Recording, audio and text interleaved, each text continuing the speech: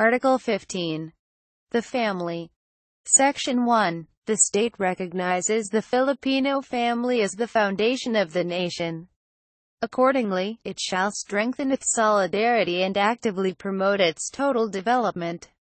Section 2. Marriage, as an inviolable social institution, is the foundation of the family and shall be protected by the state.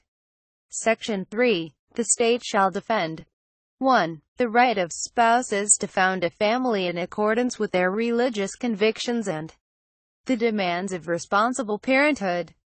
2. The right of children to assistance, including proper care and nutrition, and special protection from all forms of neglect, abuse, cruelty, exploitation, and other conditions prejudicial to their development.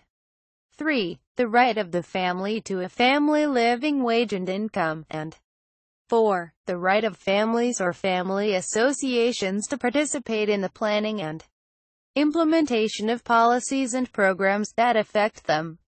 Section 4. The family has the duty to care for its elderly members, but the state may also do so through just programs of Social Security.